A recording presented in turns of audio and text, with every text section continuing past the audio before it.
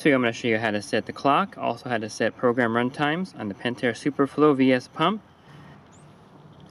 When you first install the VS pump, turn on the power, the clock's going to be flashing. To set the clock, you hold down the display button for 3 seconds. You can either select 12 hours or 24 hours. By hitting the plus, it changes from a 12-hour clock to a 24-hour military time. And you set the time by hitting the plus or minus key here. If you hold it down, it'll scroll through it faster. Hit display to lock the clock in.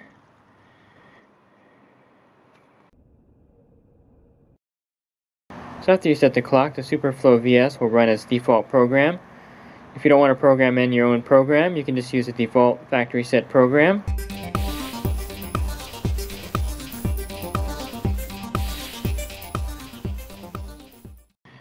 So the pump is really easy to program.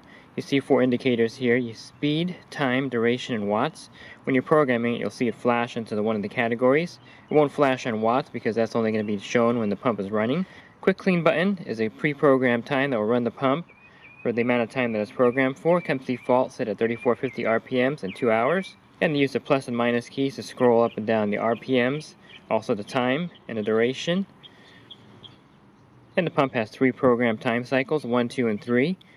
All 3 buttons have to be programmed, so if you don't want to program, you'll zero it out. I'll show you that later when I'm programming it. Then you have the start stop button. If you hit the start stop button, the pump will be off. There's no light.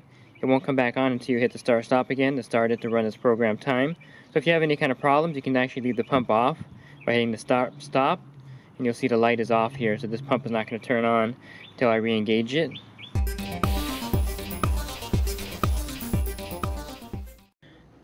And to maximize the money savings with your variable speed pump, I suggest installing a flow meter like this FlowViz here.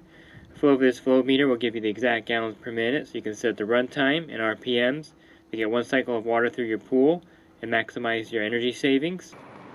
Okay, when you go to program the run times, make sure the start stop button is not lit up. You want to go ahead and push number 1. You can see it flashing at 3000 RPMs.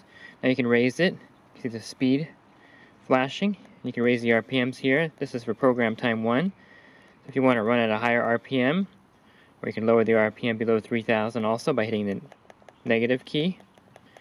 And the plus key will raise the RPMs. I'm going to go ahead and leave it at 3000. That's actually a pretty good speed. Okay, then you want to hit the number 1 again. Now it's going to start at 8 a.m. I'm going to actually start a little bit later. I'm going to start at 9 a.m. Hit the 1 again. Now you see the duration. I'm going to have this run for 3 hours. Hit the program 1 again. So it's all set at 3000 RPMs at 9 a.m. running for 3 hours. Now for program 2, 1400 RPMs. I'm going to go ahead and lower that down actually to about 1200.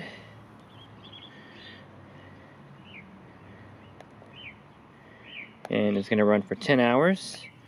I'm going to run that for 8 hours here. And in program 3, running at 2200 RPMs, and it's going to be running for 2 hours.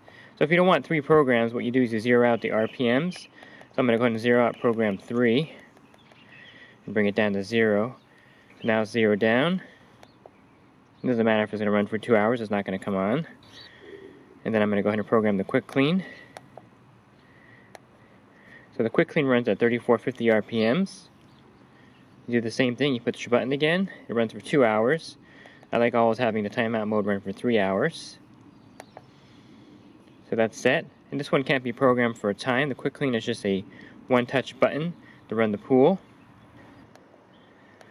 So this pump is set to run at 3000 RPMs from 9 a.m. for 3 hours, which means it'll turn off at noon. Then program 2 will start immediately after program 1. It'll run from noon for 1200 RPMs. And it's going to run for 8 hours, so it'll turn off at 8 o'clock at night. And I don't have anything running in program 3, even though there's a time duration set for 2 hours. There's no speed, so it won't run. So this pump has 2 programs in it, one at 3000 RPMs and one at 1200 RPMs. So that's how you program the SUPERFLO VS pump. It's very easy. So once you have everything programmed, go ahead and hit the start stop button.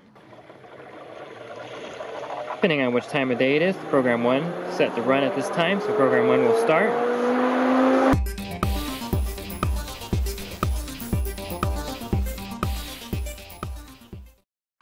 2,000 RPM, the pump is moving 40 gallons per minute.